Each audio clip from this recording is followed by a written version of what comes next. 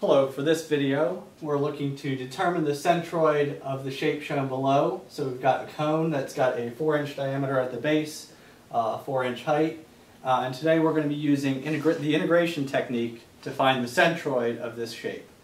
So with the centroid of this shape, I'm going to need to find the x centroid, the y centroid, and the z centroid. And two of these are actually pretty easy, so I can use symmetry to my advantage. If I look in the x direction, if I've got something that's symmetrical, so I think about the left half of this cone and the right half, or sorry, left half of the cone, right half of the cone, and they're a mirror image of one another.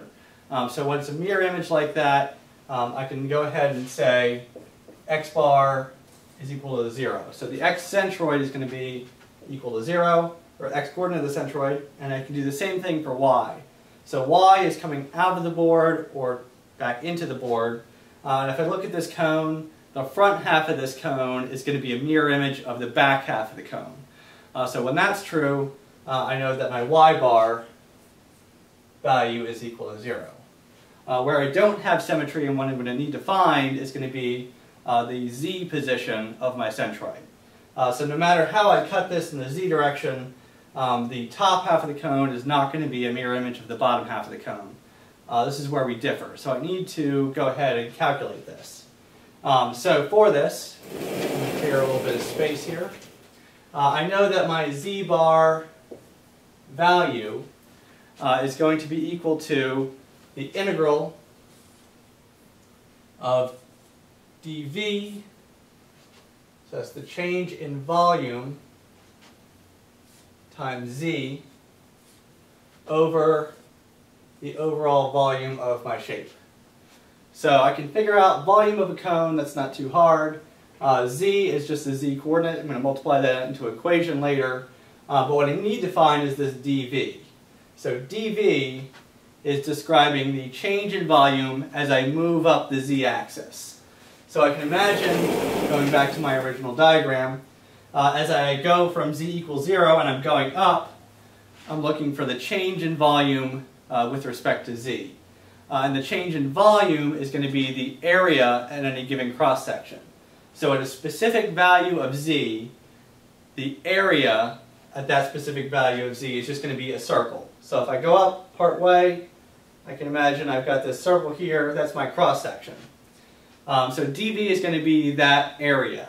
And the area of a circle, so if I go down here, dv is going to be the area of a circle, or 1/2 pi, or sorry, not 1/2, just pi r squared. So that's going to be the area of my circle. But I need to do this in terms of z. So I'm looking to find what is the radius at any given value of z. So I need to find, what is the radius.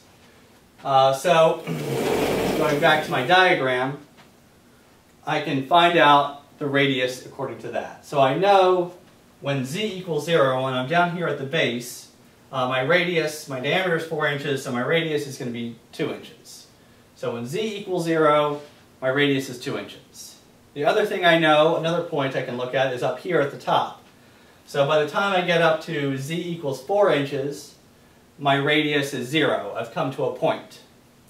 So at that point, z equals 4, r equals 0. I can find an equation for my radius. So my radius turns out to be -1/2 times z plus 2. And this is the equation for the line describing that. So when z equals 0, I've got -1/2 times 0 plus 2. My radius is 2. When I've got z equals 4, -1/2 times 4 plus 2 equals 0, my radius is 0. That's the other point I was looking at. Alright, so now I've got this. I can plug this whole thing back into my equation. And I'm going to have z bar, and I'm taking the integral from the bottom to the top. So looking in the z direction, I'm going from z equals 0 up to z equals 4. matrix here. Z bar equals the integral from z equals 0 to z equals 4 of dv, and dv is going to be equal to pi times r squared. R is this right here, so negative 1/2 times z plus 2.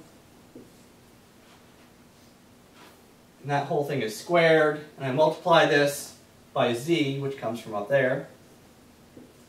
So let me put a little crosshatch on the z so we can tell z's and 2's apart.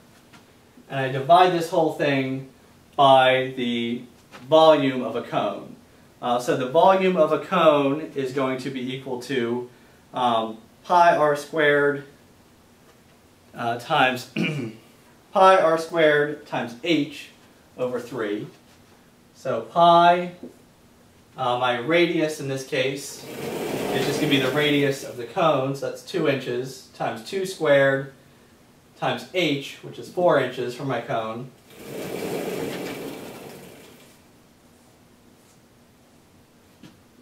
Times 4 over 3. Alright, so I've got this whole thing. I'm going to simplify the top a little bit. And so, rearranging the top, I can rearrange this. I'm going to pull the pi outside because that's a constant. So I'm going to have pi times the integral from 0 to 4.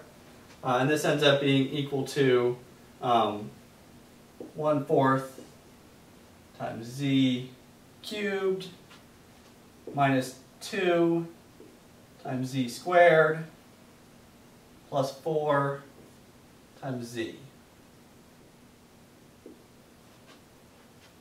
And I divide that by my volume. So pi times 2 squared times 4 divided by 3. I get an overall volume of 5.33, and the units were inches, so inches cubed. All right. So now I need to keep going with this z formula here. So if I go ahead and I take the integral, I'm going to take the integral of this function here. That's going to be equal to, so this is z bar is equal to, evaluated from 0 to 4. And I've got 1 over 16 times z to the 4th minus 2/3 times z to the 3rd plus 2 times z squared. Z, add the crosshatch in there. So I'm evaluating that from 0 to 4, and I'm dividing that whole thing by my volume of 5.33 inches cubed. All right, so if I evaluate this, I'm going to plug in 4 each time I see z. So 1/16 times 4 to the 4th minus 2/3 times 4 to the 3rd plus 2 times 4 squared. I end up getting z bar equals 5.33 over my original volume, which is 5.33. So z bar ends up being equal to 1, units being inches. So through all this work, I've proven that the z coordinate for the centroid is 1 inch. And that means, going back to my original diagram, I know earlier I said x bar and y bar were both equal to 0. So the centroid coordinate, let me erase this circle in here, is going to be x equals 0, y equals 0, z equals 1 inch. So if I go up the z-axis by 1 inch, that is going to be the centroid coordinate for my cone. We can check this if we look at the table of common centroids, and we can see that this matches up with what we would expect from that table. So with that, I've done the calculations to find my centroid. I've solved my problem. Thank you for watching, and I hope to see you again.